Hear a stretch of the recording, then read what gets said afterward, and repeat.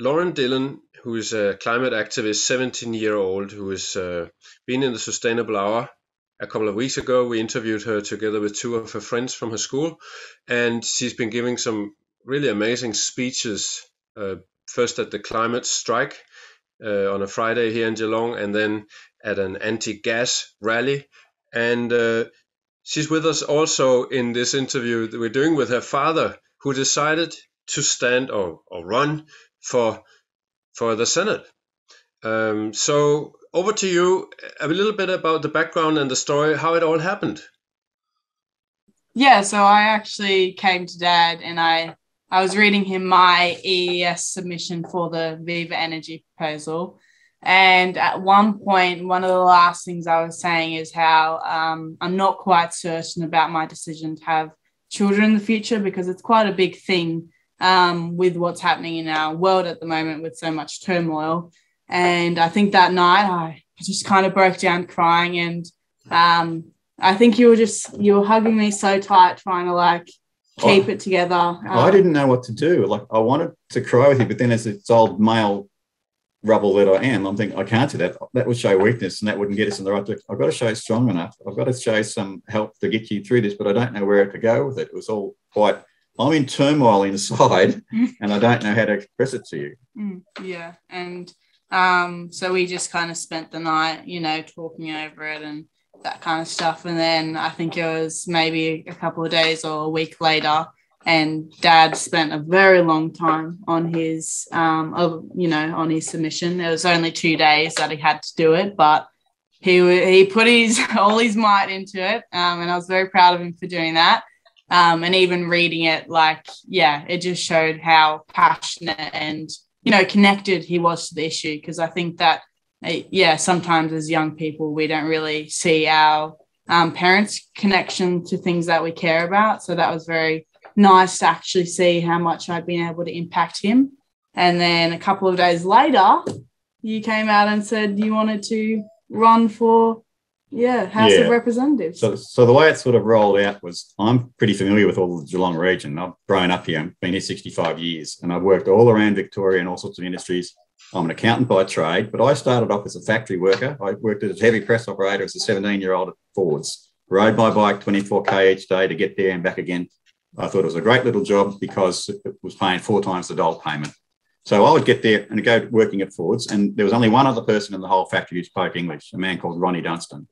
And Ronnie Dunstan and I met at lunchtime to talk, because it was the League of Nations. It was fantastic. But whenever there was a conflict in the world between two countries, those guys at the production line would be giving each other heck over, your people in your country, you're doing this to me.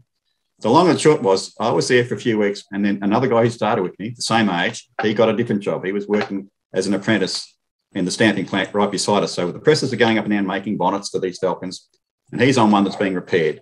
And something went wrong in the process. So this man who was 50 metres away from me, a 17-year-old boy, he was crushed to death. And all that came out the side of the press was juice and his belt buckle.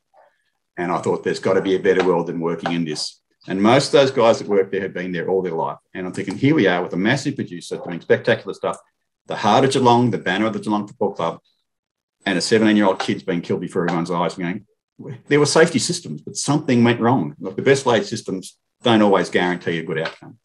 So then I changed jobs around the place, did different things. I've worked with the State Revenue Office, public transport. I've been the business manager for Bowen Health's Community Mental Health Services. I've worked at Hesse Rural Health, Colac Area Health, Winchelsea Health, all these different jobs all around Victoria.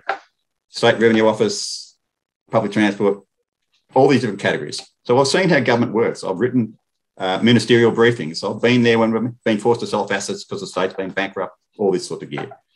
So if this comes up, I've just gone and retired off having my own business as a vineyard out at Bannockburn. I'm a CPA by trade. I'm around people from all ethnicities. I'm a white collar, blue collar, get my hands dirty. I've just spent 18 months on my hands and knees actually doing a physical rebuild of a heritage house to maintain its perfect fit within the community rather than putting some plastic glass steel box on the back of it. All right there.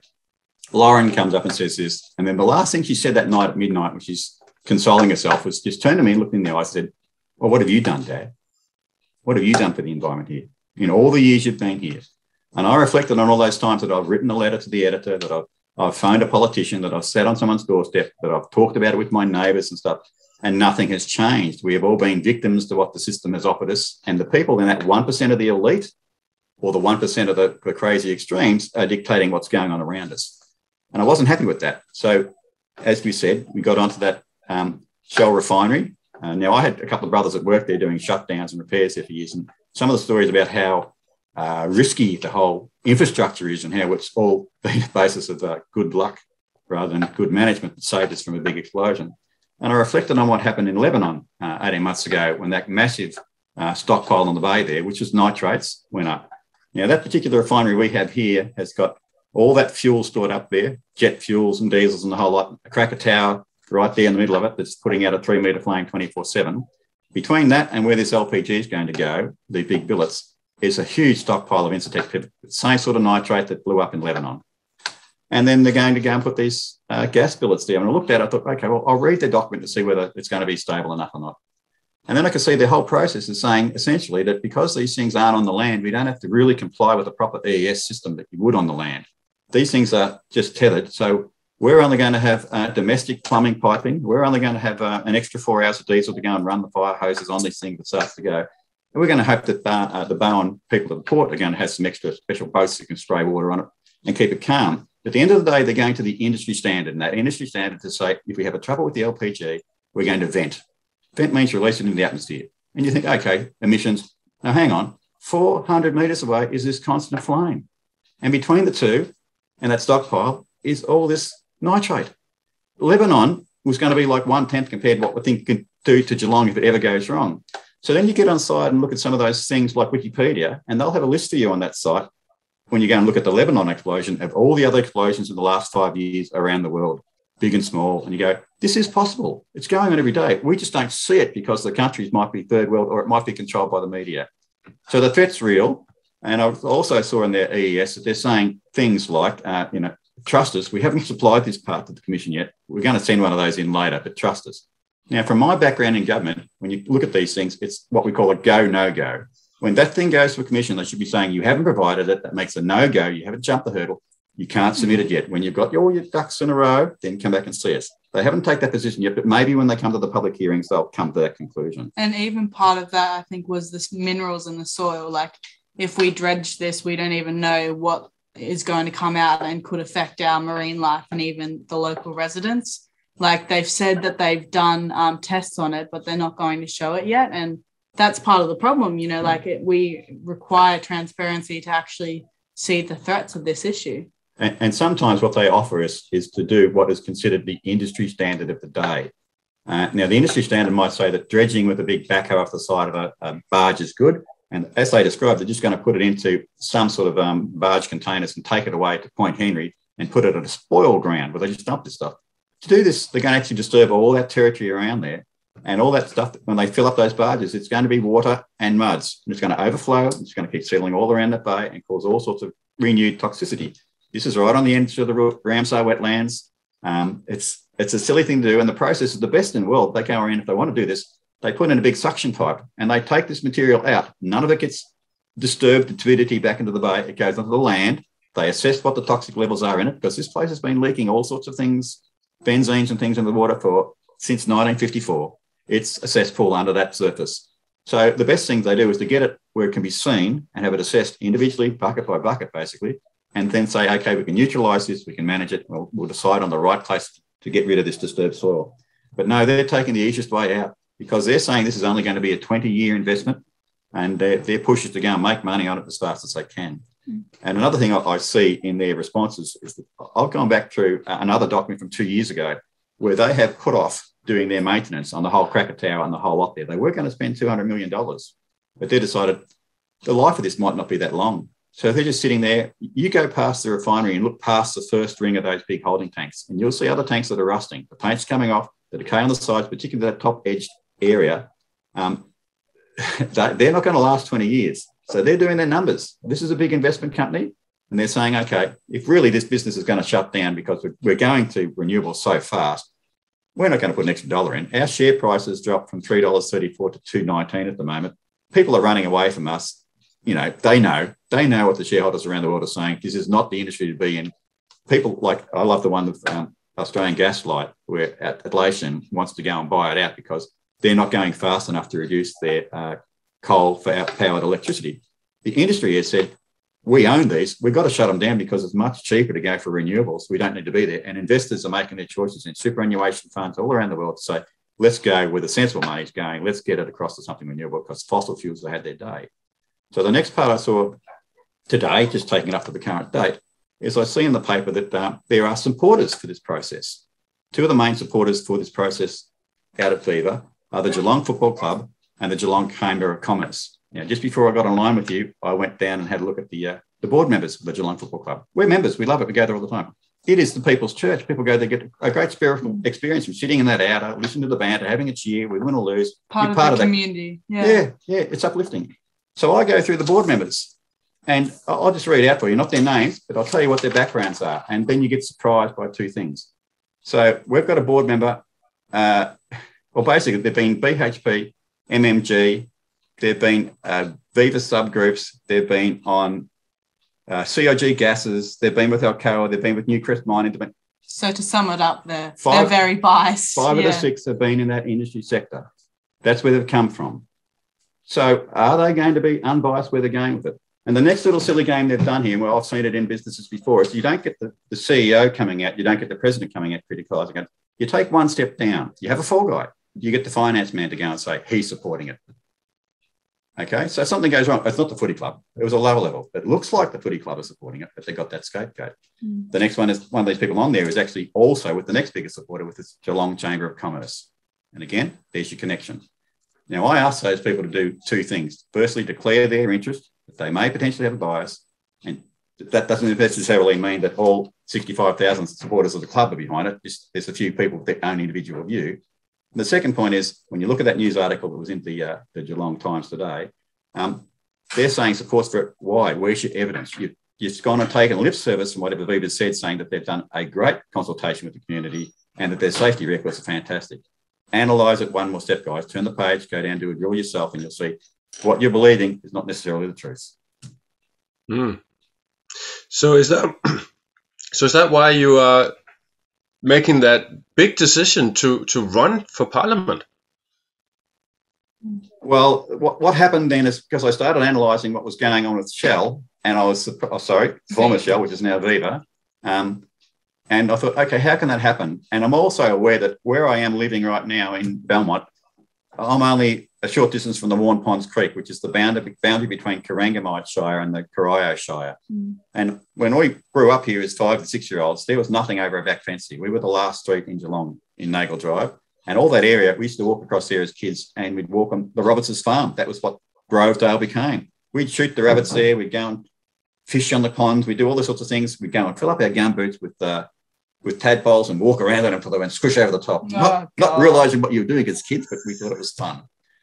So the environmentalist in me just kind of died a little bit. But that was a learning experience. Let's not go that far. But it takes you back to what things were like 60 years ago. It was a different world. We were in the country. We had 7 orphanages ringing us around here. That's what the world was like, orphanages on farms. So going back to that point, for all my life, I've seen Corangamite being a marginal seat and boundaries being changed and people fighting over that 1 or 2% vote that changes the outcome for it. And that area gets all these pork barrel benefits. They forever get sports clubs. They get all these things. The Commonwealth government is not responsibility for sports facilities, but they can come out there and offer these things at the last minute to try and get a vote across. If you look at, as I did, what you've got to do as being a candidate, you cannot offer bribes or inducement for somebody's vote. Yet they can come up with government money and throw millions, hundreds of millions of things at these things to go and persuade people to come and have a go at it. And if one side does it, the other one offers it. Mirror it across, Corio. What have we ever been offered in Corio? As one fella put it to me, we only ever get our air changed in our tyres. That's as good as it gets. And yeah, I think that's part of the problem. Like we've seen increasingly that people don't trust democracy anymore. Like they don't trust our government at the moment. And like when election times come up, like people just become so switched off because they don't want to see all these, attack ads or, like another political thing. And like us, they hate it, but they don't think they can ever change it. Yeah. And so that's why I think Dad kind of came across is because he wanted to try and change the system, because we have to. And he's got all these great ideas. He's got a big brain in him, and he's quite stubborn. So, are you saying I've got a big head? Well, wouldn't get that far. Bit of a forehead though. But yeah, so he just kind of came across, and we're aware that he might not win it because we're not, he's not very well known at the moment. That's an interesting thing, and that's, I'll get onto that too, because I'm going in it to win it, because I can see that there's a way to get me in, and that's a bit. So I'm not disappointed if I don't win, but I think the biggest trouble we have with so many of these little candidates is they're only going in there trying to chip at 1% of votes. And they should go in there saying, I really want to win it. I'm going to put in my best shot here because I'm going to take this seat. I'm going to teach them a lesson, not just take 1% off their vote. So for me, with my little analytical brain experience around Geelong and the different sectors around Australia and travel around the world, and here I am pumping up my own tyres now, I started analysing the main person who's been in Corio for the last 14 years. The history of Corio has been that it's been a safe Labor seat since Federation. The only time it changed was one day when the current incumbent knocked off one of his fellow members because the people that were controlling the Labor Party wanted somebody that was further right in their factions. So I started doing those searches online, and I decided I can't rely on just an out there sort of source. So I actually went for the government sources. And the government sources have things like people's declarations each time they start a term in office and what their interests are. So here we are, all the poor people of Corio, the most disadvantaged of all of our zone within our region here. And we have a member that's been there for so many years who went to a school that the fees are $70,000 a year to go to that school, has 3 houses, has a salary of $382,000 a year, plus $86,000 a year for his office expenses. Plus, if we go back, and I've got the documents here and anyone can find them online, he's been regularly getting paid over $500,000 a year to run his office and supports in expenses. Now, there's no great description of what those expenses are, but this is a phenomenal amount of money. And then what are we seeing? So then I did some more inquiries. If you go online and just Google his name and see what comes up, and people will be making their own assessment of what comes up as to whether that's relevant and important to an election or not. But you'll also see things like in this last process, we had Job Seeker running around. Now, the school that he went to got $10.7 million.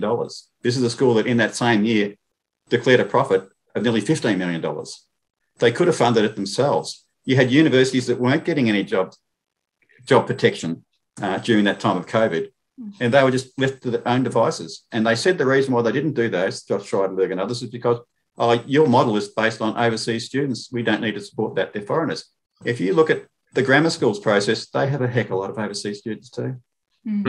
Yeah, but I think that's, it's a bit disappointing when you see figures like that, because a lot of people, I know kids at my school were all reaching that kind of voting age, and like they'll be like, like Lauren, a lot about politics, like you're quite educated. Like I'm thinking of voting for the current person, the current Corio MP, and I was like, well, like what is your position on that? Like, why do you think you want to do that? And they just say, he has a nice smile, like he's just always been there, and my parents say that he's quite good. And Lauren, the facts are, and this is not just hypothetical or anything, these are the facts, that in the last election 3 years ago, 37% of the voters who were in the age from 18 years to 24 years, 37% of them voted for the Greens. Why did they do that? They did that because the Greens are, at the time, the best party to vote for if you want to see change for the climate and for the environment. That's a fact. There's plenty of studies out there showing that the Greens are even stronger in their policies than these teal independents.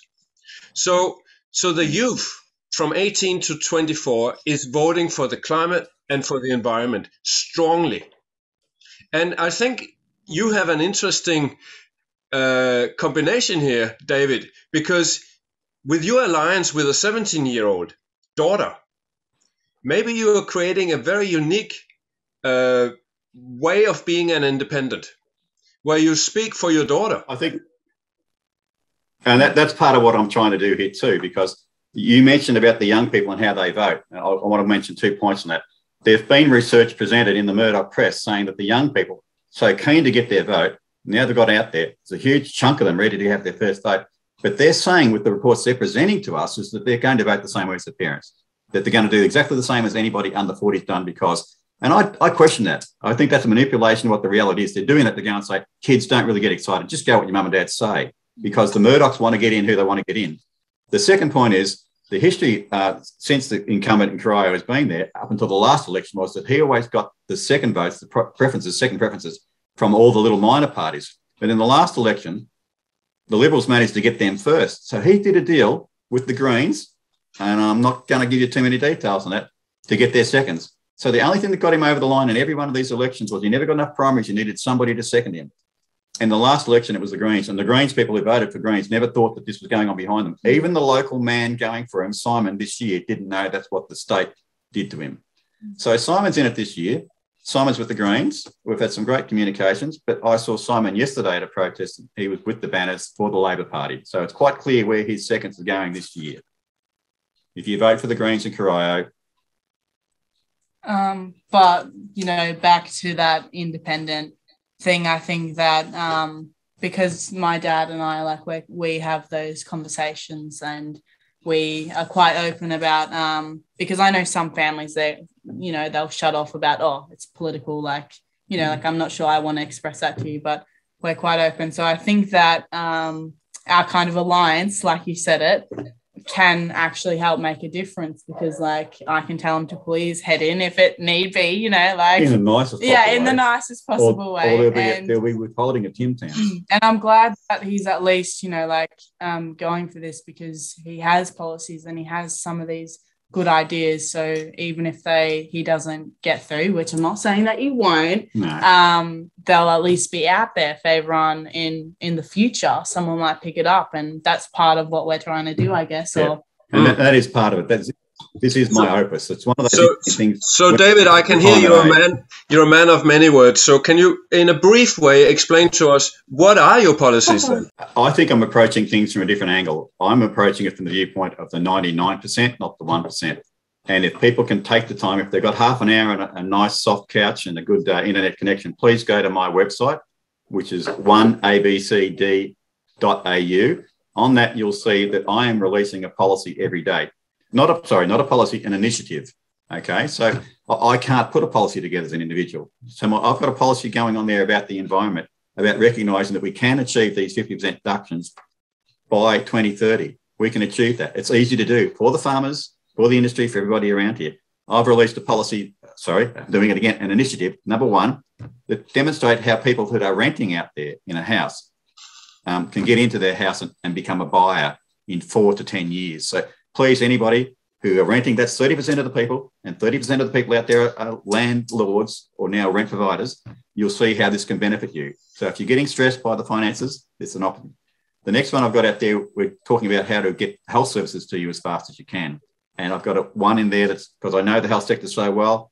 Look at how we can change things in it. It's a few pages long. It needs great detail for people to get their heads around it, but it means that you're going to get your health services much better, much cheaper, more efficiently by doing a few of these changes.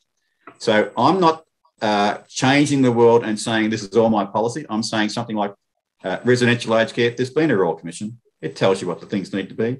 Behind that, there's been other investigations into the privately owned nursing homes. It tells you what things need to be. I'm saying, please, let's follow that. Let's get behind it. Sit down for a minute, read what's out there, get your head around it so you become more informed because it's all about knowledge. You either educate yourself and become informed and get the knowledge, or you've got to pay someone else for it. If you're paying someone else for it, it's very expensive and you're getting their opinion, not necessarily the facts. Anyone who's ever worked with a lawyer's opinion on something knows that. That's where I'm going. So if people get a chance, pop in there every day and see what new one's up and see where that relates to you. But let's say that the Senate gets very strong with Clive Palmer and One Nation and people who are in bed with the fossil fuel industry. And now there's a vote and you have been voted in. Which stand are you going to take when it comes to these sort of, this is either we go renewables, which might cost something more, or that we keep, extending the life of the old coal-fired power stations and all that. Yeah. Just one short sentence. Whose side would you go for? I don't want any of those old fossil fuels happening at all. I want to get there. I want to show people that they shouldn't be scared of it. that there are businesses out there that enable that to be shut down, to transition without anybody losing the gas coming out of there. And we see that it's possible. Like Tasmania's just come out. They're carbon negative now. Like, and that's mostly just because they've stopped clearing forests. And so, you know, there's clear solutions out there. Yep. And for anyone listening, don't worry. He will always be renewables, you know, like with a daughter like me, you know, has to be renewables. And I'm also saying that it might be as black and white as that, but I'm also capable of running those discussions with people that aren't quite there yet to help them understand that. With somebody like Lauren doing her research as well, and with her connection with the kids coming through, those kids are going to get so well informed that they're going to sit around having that Mother's Day discussion tomorrow and say, come on, Dad, which way are you going to vote and why? And start drilling down on that. What have you done, Dad? Like this girl did to me 4 weeks ago. What have you done?